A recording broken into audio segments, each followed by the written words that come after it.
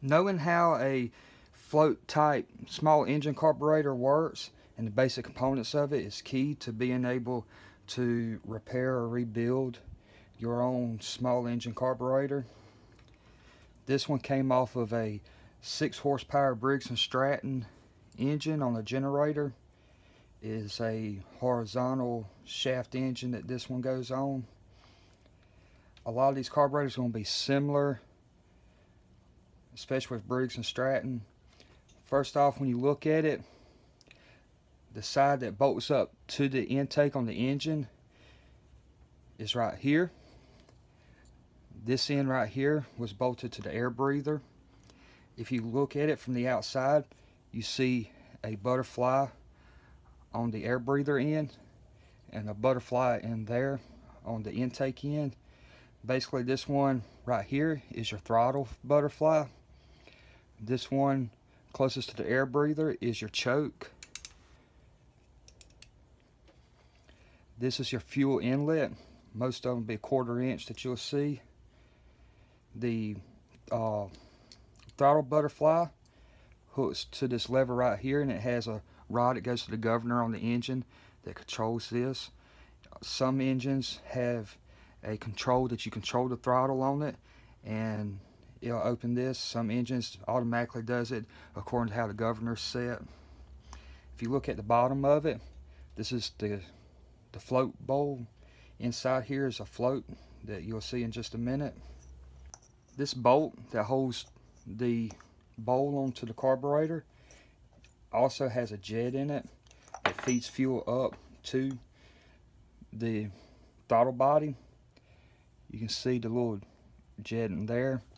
Fuel will feed through this hole at the bottom and will come up through this middle hole.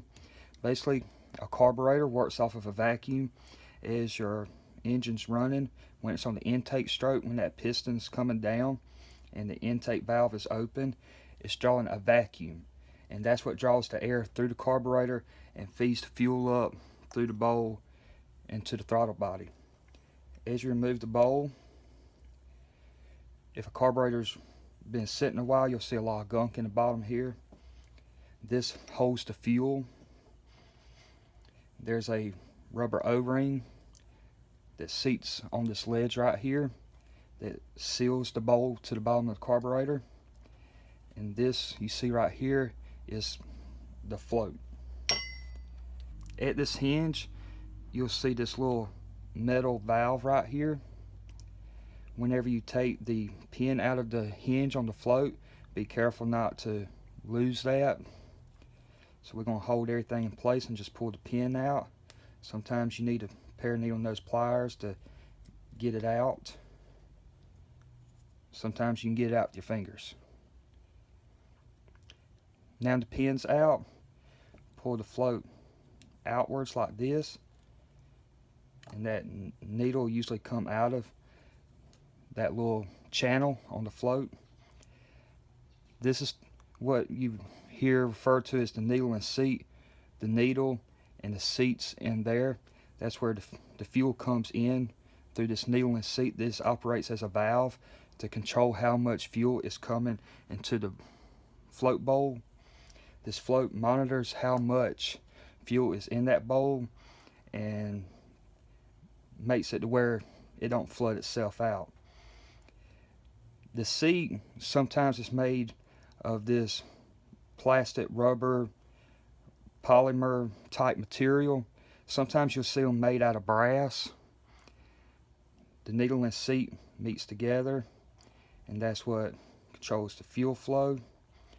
The fuel comes into the carburetor bowl, and as the carburetor bowl has fuel in the bottom of it, this bolt that has the main jet in it, the fuel feeds through the bottom of that, and it's drawn up through this valve. This jet feeds in through the center of the bottom of the carburetor, and it's drawn up into the throttle body and mixes with the air, which draws into your engine to make it run. You'll see some different types of chokes on different small engine carburetors. This one right here particularly is a manual choke. You manually position it to which position it needs to be in, whether it needs to be closed, partial, or full, or wide open. This is more common on generators and air compressors.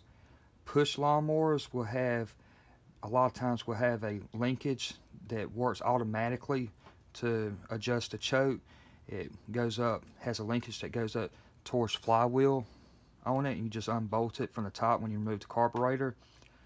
Riding lawnmowers usually have a throttle cable which you control how much throttle you're giving the engine, and it'll be hooked to governors and stuff too, to not allow it not to over rev. But whenever it'll have linkage and stuff hooked up. When you push that lever all the way up, it'll close the choke. Then when you pull the throttle back down, it'll open the choke back up. I hope this gives you a little understanding on how a small engine carburetor works that has the float type carburetor. If you like this video, please remember to give it a thumbs up. If you haven't already done so, please subscribe to my channel.